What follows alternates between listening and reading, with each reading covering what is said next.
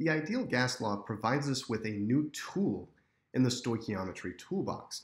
We can calculate, for example, a volume from a number of moles, or a pressure from a number of moles, or use pressure, volume, and temperature to calculate a number of moles. Since moles appear in the ideal gas law, it's a new tool in the stoichiometry toolbox. To demonstrate this, I want to work this example problem, simply asking what is the density of molecular nitrogen gas, which is N2 gas, at standard temperature and pressure. Let's diagram out the process as we do with stoichiometry problems before we dig in. Density is mass divided by volume. And to start this calculation off, we can assume that we have some volume of N2 gas around. We're going to need to do that to make progress. Knowing the temperature and the pressure, which we do because STP, we can determine the number of moles of nitrogen gas we're dealing with there, and then using the molar mass of N2, we can go from that number of moles to the mass. So we assumed the volume, we worked our way to the mass of that volume, and setting up a ratio of the mass divided by the volume will give us the density. So now let's dig in and practice this. N2 gas, that's got a certain molar mass, 28 grams per mole approximately, and STP tells us the temperature and pressure, 1 atmosphere and 273.15 Kelvin. Now, let's assume that we have 1 liter of gas inside some container. The number of moles of that gas is the pressure times the volume divided by R times the temperature, where I'm using this form of R, these units of R, so that moles pop out and I can use the volume in liters and the pressure in atmospheres. So 1 liter times 1 atmosphere is highly convenient, divided by that temperature times the ideal gas constant gives us a number of moles of 0.0446. Now, the mass corresponding to that number of moles is simply that number of moles times the molar mass of N2, 28.01 grams per mole. That comes out to 1.25 grams. But we assumed 1 liter of N2 gas, and so the density is 1.25 grams divided by 1 liter, or 1.25 grams per liter.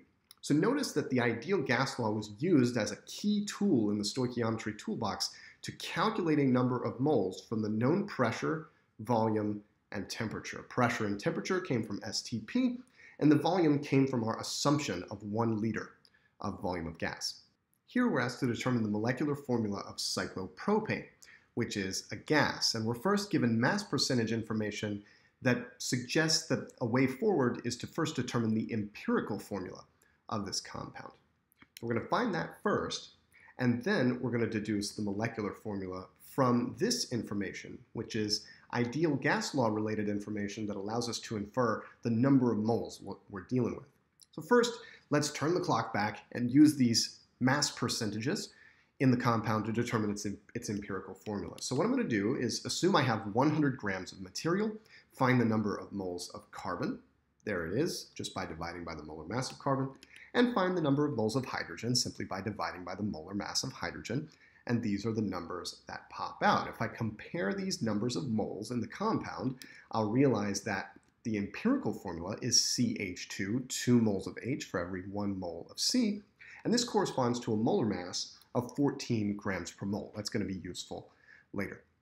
That may not be the molar mass or molecular mass, we might say, of the compound itself, because the compound could be C2H4, C3H6, C4H8, C5H10, etc. So to proceed, what we really want to know is what is the molar mass of the compound itself? And in other words, in this 1.56 grams of material that we're dealing with, what number of moles am I dealing with there? I can use the ideal gas law combined with this information, a volume, a pressure, and a temperature, to calculate that number of moles. That's how we're going to finish the problem off. The number of moles is PV divided by RT. And when I plug in the numbers, from the problem, 0.984 atmospheres, 1 liter, and 323.15 Kelvin, that's 50 degrees C converted to Kelvin, I arrive at 0.0371 moles. That goes into the denominator of this molar mass, and the result is 42 grams per mole. Let's compare the molar mass of CH2 with the molar mass of 42 grams per mole that we just deduced. This is 3 times the molar mass of CH2. So we're going to take that CH2 and multiply by 3 to get the molecular formula C3H6. This helps us see how the ideal gas law can be used as a stoichiometric tool to calculate number of moles when we know all of those gas variables except for moles.